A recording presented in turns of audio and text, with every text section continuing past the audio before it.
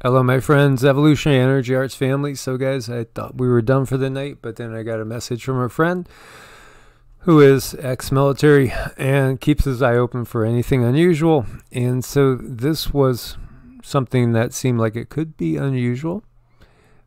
Well, you tell me. If you see this convoy of tanks going through your area, do you think this is normal?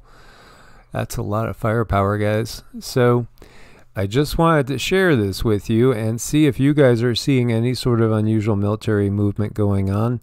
Obviously, people have been talking about how long until we go on complete lockdown. It does feel like it's only a matter of time. What's that going to look like?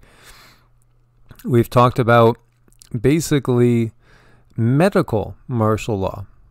And what is that going to look like? So, National Guard has been called up in certain areas.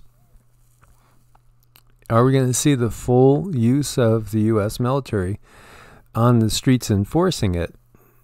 Is there also the possibility something else is going on?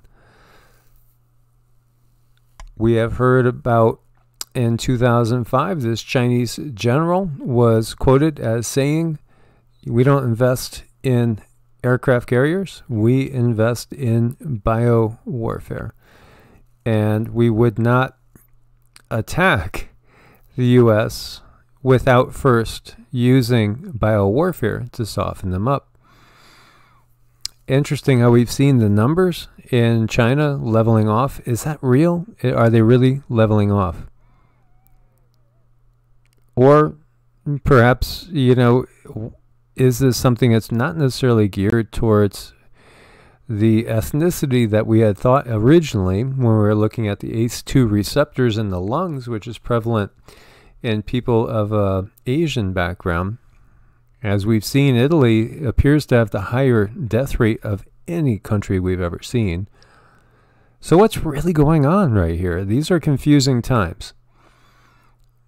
But when you see such a convoy of tanks rolling through a town near you, you got to wonder, what is really going on here? And so these photographs were taken in West Virginia. I am not sure if they're heading northbound or southbound. But it's a pretty good-sized convoy of tanks and definitely something to make you wonder. And here we see one of them as they're passing by. So what will tomorrow bring, guys? What will tomorrow bring? Very interesting times we are living in. As always, my friends, thank you for your support on Ko-Fi and Patreon. God bless and namaste.